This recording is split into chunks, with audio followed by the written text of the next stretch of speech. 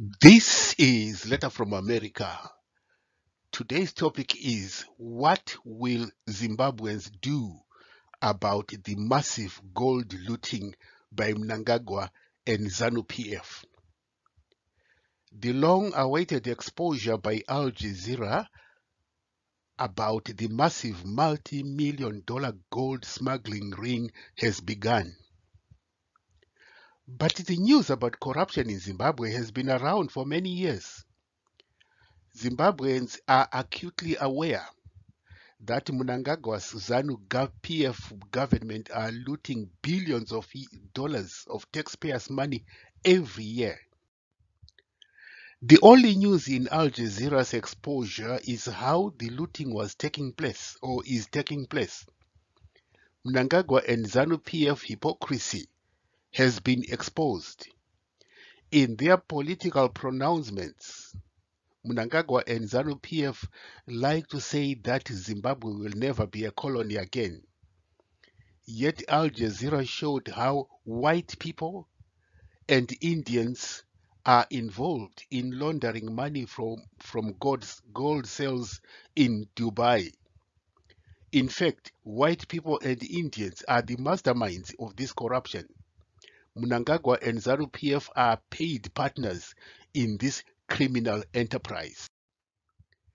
There is a criminal partnership in which Mnangagwa and ZANU PF use their political power to facilitate the illegal shipment of gold, while the whites and Indians actually sell the gold and pay the Dizzy Pachinoi gang. What was revealed was Mnangagwa and ZANU PF are paid a lot less than what the whites and Indians get paid from this gold that has been smuggled from Zimbabwe. For the masses of Zimbabwe, the key issue is they have been impoverished by this criminal gang. According to a renowned economist, nearly half the country's population is living in abject poverty since November 2017 coup, which toppled the late Robert Mugabe. This poverty rate has doubled since Mnangagwa took over as president.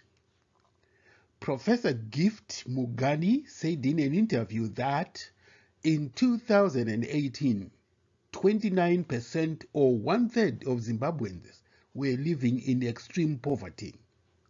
Today, 4 years under the Mnangagwa government, 49% of Zimbabweans now live in extreme poverty. Other records indicate that in the 42 years ZANU PF has been in power, an estimated 70% of Zimbabweans now live in poverty. Virtually the entire population now survives on an informal economy. Mnangagwa and his finance minister Mthuli Ncube, as well as the ZANU PF leadership, do not take advice from economists. The highly publicized meetings between government and industry representatives is a false narrative aimed at giving the misleading impression that government is listening to stakeholders. This economist said. He added that this is totally false. Professor Mugano said government economic policies are not based on inputs from stakeholders, but decisions within the ZANU PF apparatchiki.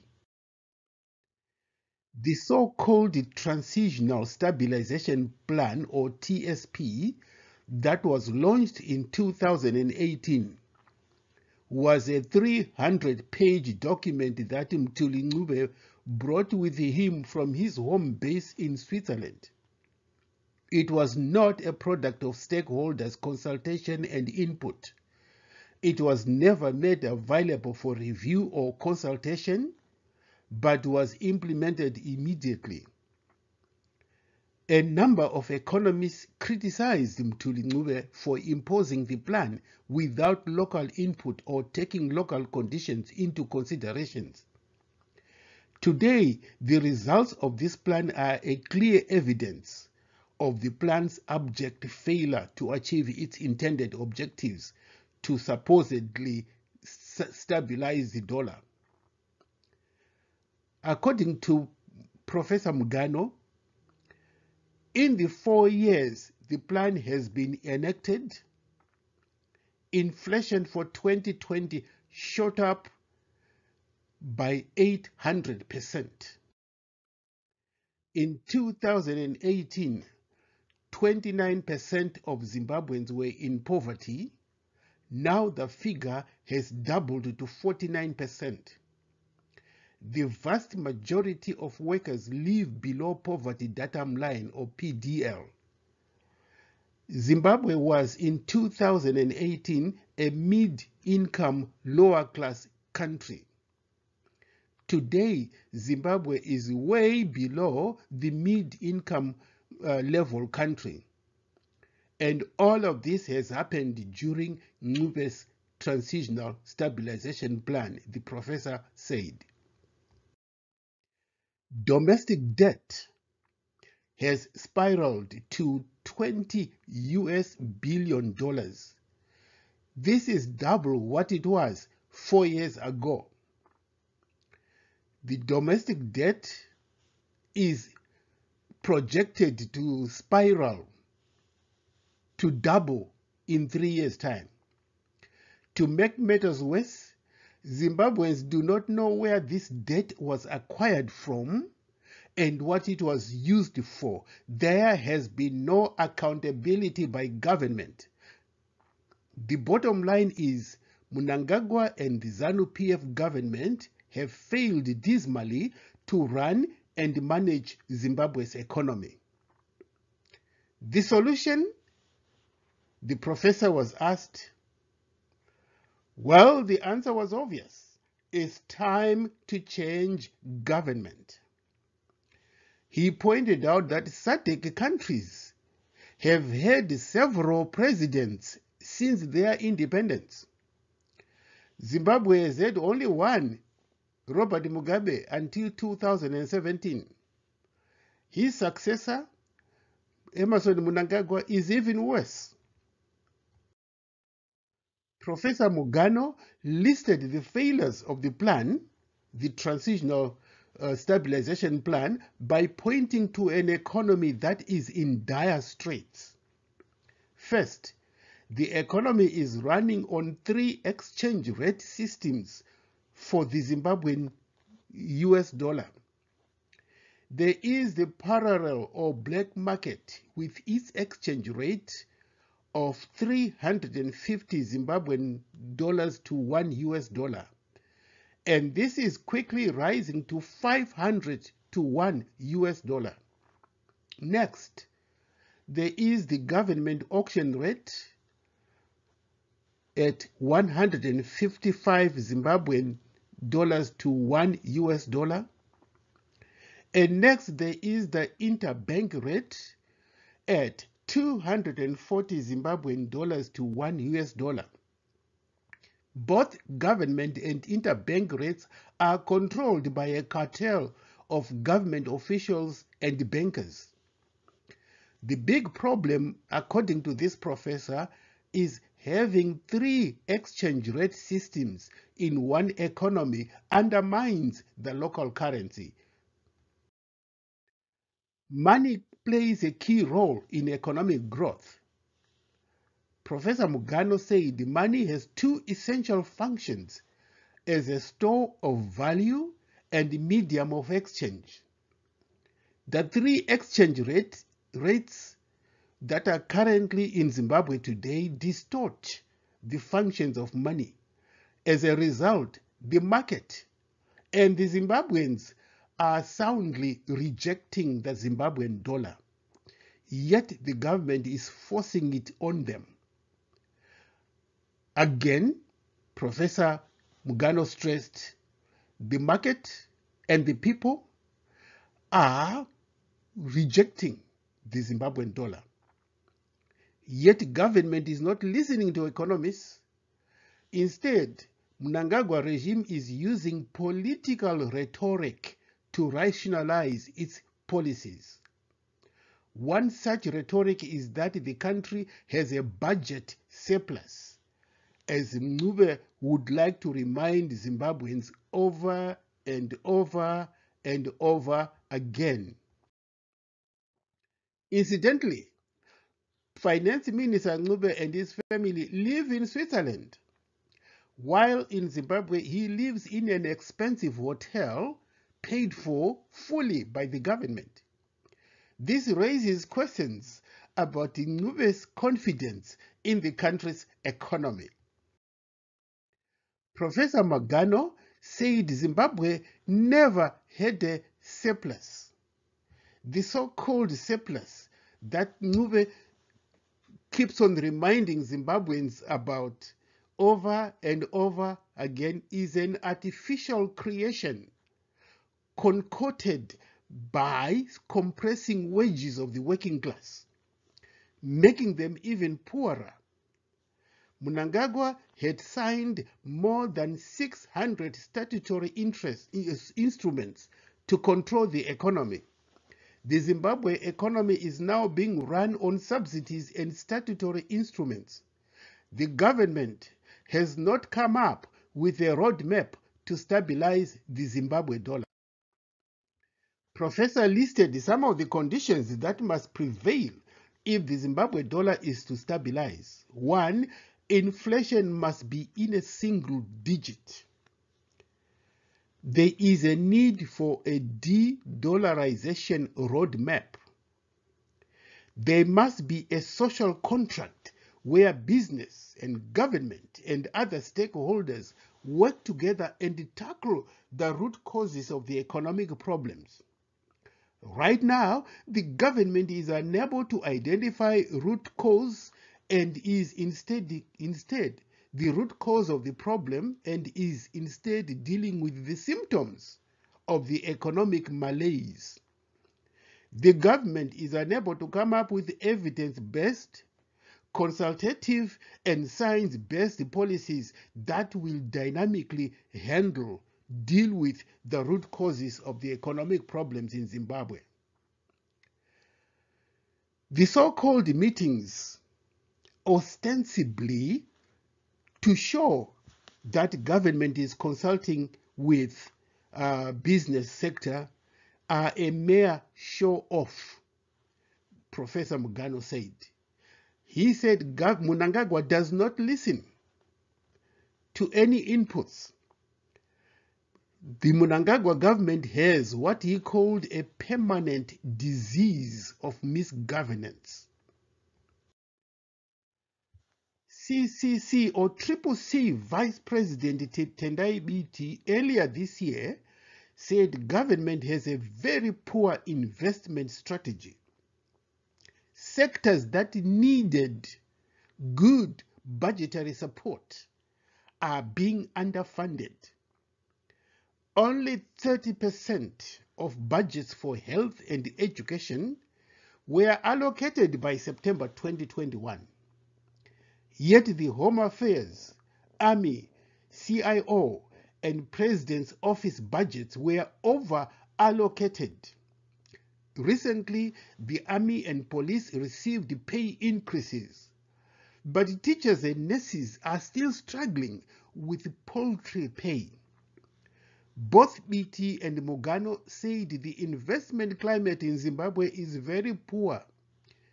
The Zimbabwe is open for business declaration by Mnangagwa is pure political rhetoric with no substance.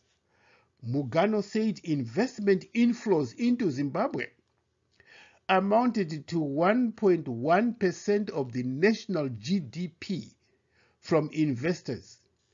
In the 1990s, it was 20 to 25% of the national GDP.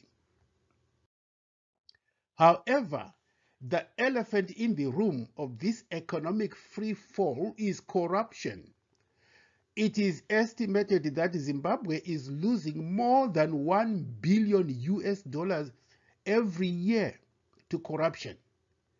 Worse still, the Mnangagwa government is silent on the issue of corruption. Mnangagwa made fun of corruption when he told a rally that many people had asked him what happened to the $15 billion that the late Mugabe said had disappeared. Mnangagwa said he was also asked what he was going to do about corruption.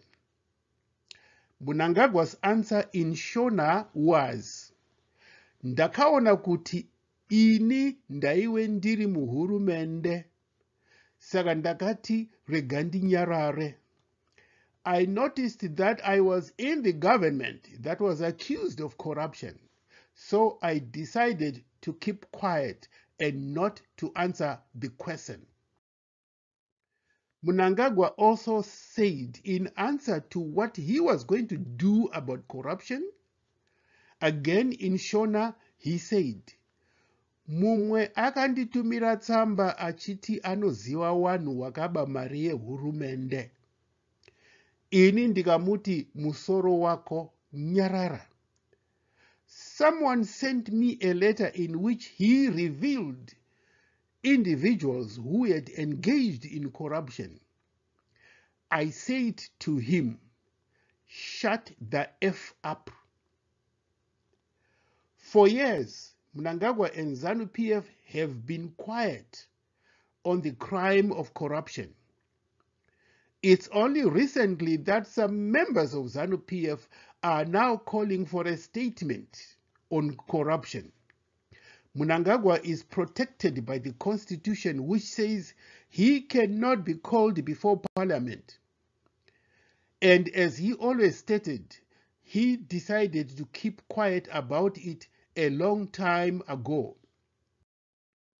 The big question is, will Mnangagwa agree to testify before parliament?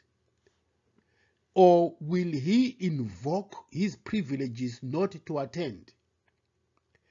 If he decides not to attend, what will parliament do? Does parliament have sufficient courage to impeach him? Or will they abandon their demand for Mnangagwa to appear? After all, ZANU PF has a big majority to decide how parliament will react. Summoning the president to parliament is a sign of the changing times, however. National dissatisfaction with the ZANU PF government is now making inroads within the party itself. This is because a few members of ZANU PF are getting the lion's share of what the late Bishop Desmond Tutu once called the gravy train. The billions of dollars that are being looted are not shared equitably among the ZANU PF aparichiki. Some, like Tagwirei, are getting a lion's share. Others are getting pittance or nothing. Worse still, members of the army, police, CIO, and war veterans are getting the raw deal. They are at the bottom end, but they do most of the dirty work in inflicting violence on civilians on behalf of ZANU PF. ZANU PF's unquenchable thirst for violence, hooliganism, and intimidation are now a well-known brand of the party under the mantra ZANU Ndeyeropa. Recent events show that ZANU PF insanity with violence is surging exponentially to a new level.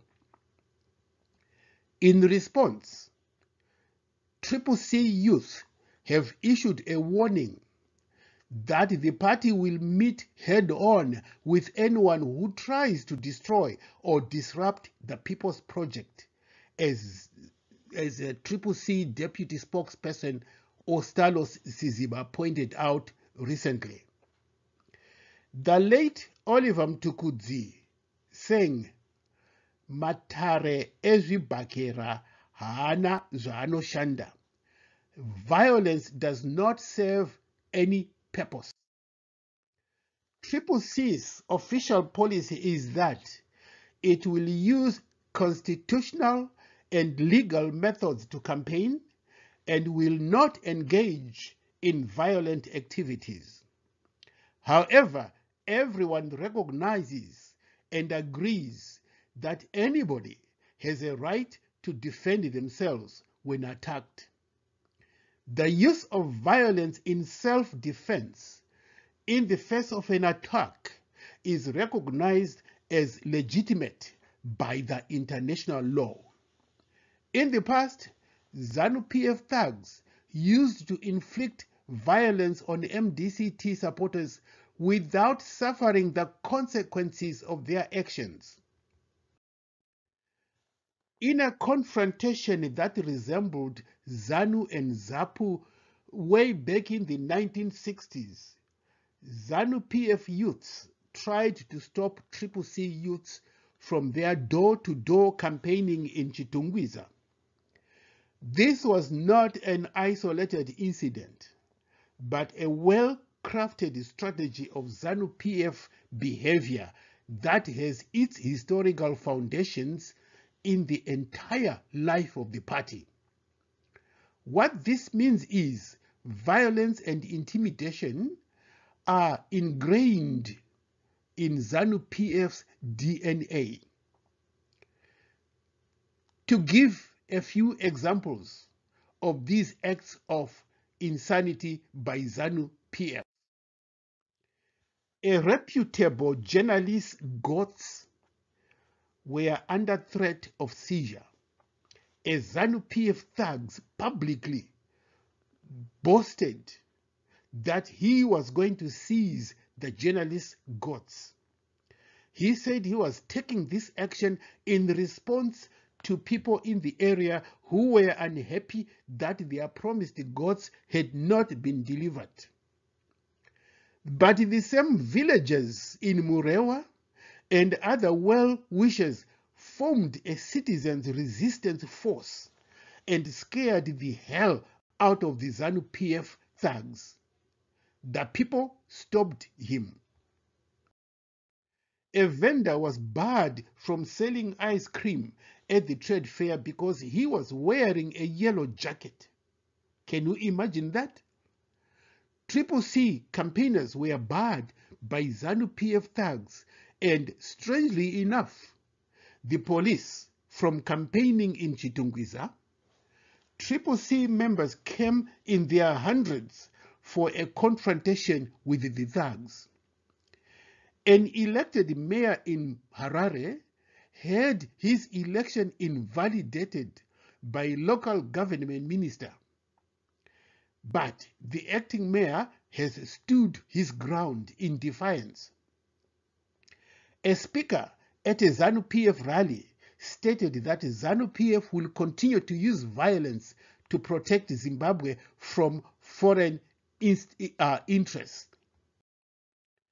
Corruption is one of the long list of factors that account for ZANU PF misrule and looting. The other factor is violence and lack of respect for basic human rights. ZANU PF is running Zimbabwe like it's a private property for the party. There is a very simple explanation for ZANU PF's autocratic behavior. ZANU PF is now a shadow of its former self. ZANU PF would lose decisively in any free and fair election. So it has to resort to violence, corruption, and rigging of elections to survive. In the past, ZANU PF engaged in violence as if it had a right and monopoly to inflict it over Zimbabweans. But now things are changing. The new generation of Zimbabweans, with their yellow mantra, are now confronting ZANU PF. Young progressive Zimbabweans have now realized that ZANU PF is Zizi Risina Manyanga. A number of instances where ZANU PF thugs tried to intimidate were met with stiff resistance. An attempt to abduct Makomborero Zwinawashe failed dismally when local people rescued him in a dramatic confrontation. On the occasion of Press Freedom Day, Zimbabwe is very far behind when it comes to respect freedom of expression and the press as fundamental human rights. According to the United States 2020 country reports on human rights practices in Zimbabwe, numerous factors contributed to a flawed overall election process, including 1. The Zimbabwe Election Commission's lack of independence and partiality heavily biased the state media favoring the ruling party, voter intimidation, unconstitutional influence of tribal leaders, disenfranchisement of alien and diaspora voters, failure to provide a preliminary voters' roll in electronic format, politicization of food aid, security services' excessive use of force, and lack of precision and transparency around the release of election results. The Constitution, the Zimbabwean Constitution, provides for freedom of expression and of the media. But the law limits these freedoms in the so-called interests of defense, public security, or professional confidentiality. The government has continued to arrest, detain, and harass journalists and critics, while independent media continued to operate. Journalists and editors practiced self-censorship. Government failure to investigate or prosecute attacks on human rights defenders and peaceful protesters led to a de facto restriction on freedom of expression, assembly, and association. Zimbabwe has only one locally based TV station that is government-owned and controlled. All other countries in the SADC region have multiple TV stations that are independently owned. And this speaks volumes about media freedom in Zimbabwe. According to Tony Riller, writing in the publication The Daily Maverick, the latest in the repressive laws in Zimbabwe are the proposed amendments to the Private Voluntary Organizations Act. And this reflects how deeply the ZANU PF government fears its citizens. NGOs in Zimbabwe enjoy a much higher confidence ranking from the citizens than the government leaders. A survey by the Afrobarometer showed that 79% of Zimbabweans trust NGOs.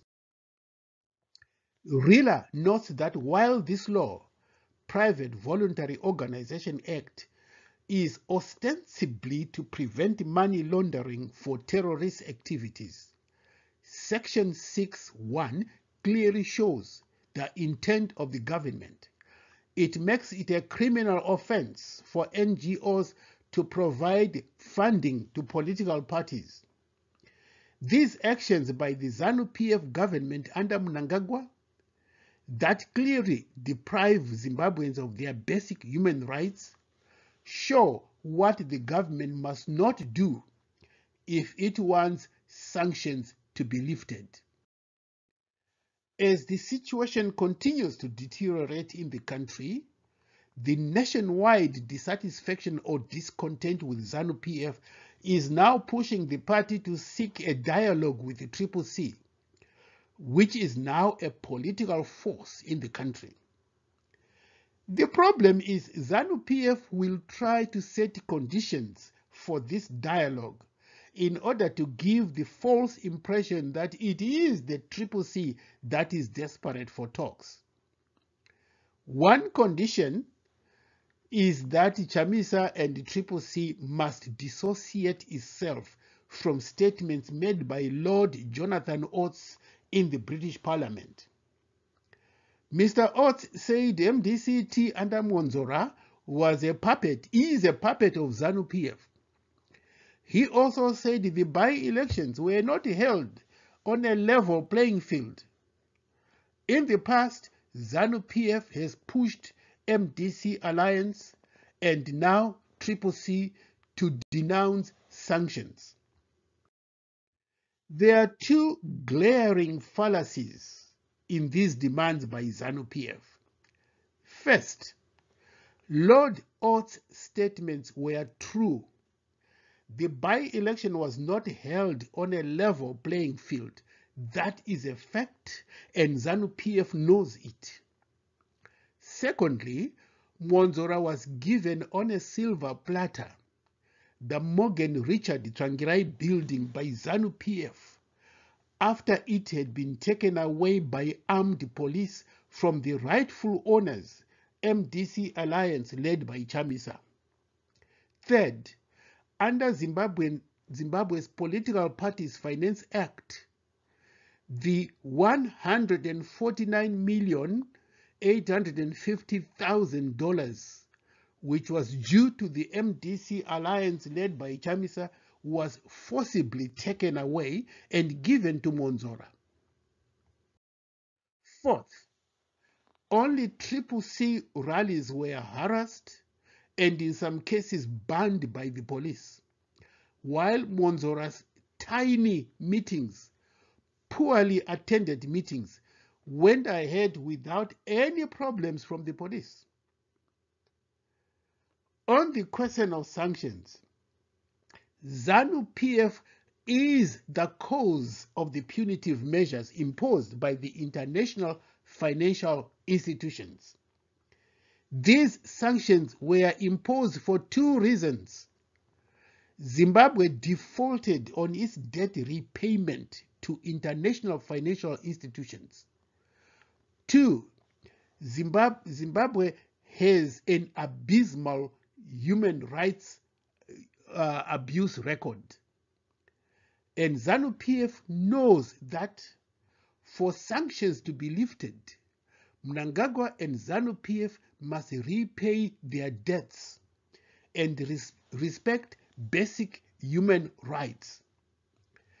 CCC has absolutely nothing to do with the sanctions.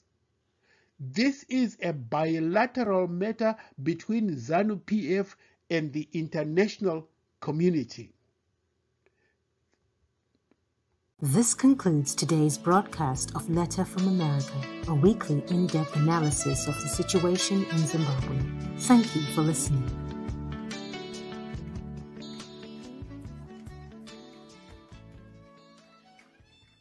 This concludes today's broadcast of Letter from America, a weekly in-depth analysis of the situation in Zimbabwe. Thank you for listening.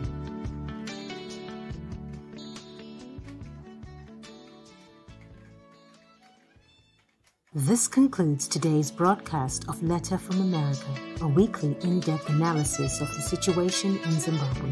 Thank you for listening.